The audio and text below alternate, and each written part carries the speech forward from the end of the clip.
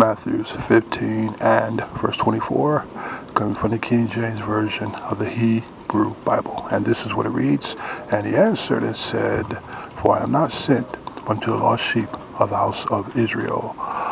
It is a known fact that African American lineage can be traced back to the seed of Abraham from the tribe of Judah, and our heritage can be found in the Torah, which are the 5 books of Moses, the Tanakh, the writings of the prophets.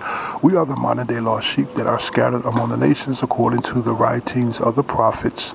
Deuteronomy 4 verse 27 says, The Lord God will scatter you among the nations, and only a few of you will survive. We are fulfilling Bible prophecy today. And I just want to share some brief insight regarding Matthew15 and verse 24. Now, if you happen to be quote a Christian and you attend a local church, you might hear some of your preachers or spiritual teachers teach and preach from the sermons of Christ. Now, I have an issue with what they teach, because they don't like to talk about lineage. And when you talk about lineage, when you don't talk about lineage, you don't get what is called a biblical understanding of the scriptures, because when you go open the book, especially from a King James Version, it's going to tell you that he is the God of the Hebrews. According to Exodus 3 and verse 15, he told Moses and Aaron to go back to Egypt and summon the elders of Israel, and then go to the king of Egypt and say unto him, The Lord God of the Hebrews have met with us. And so that's who Christ was talking to. He was talking to the seed of Abraham, which is known as Israel, or the children of Israel, or Israelites, or Hebrews. It depends on what translation you are reading the text from.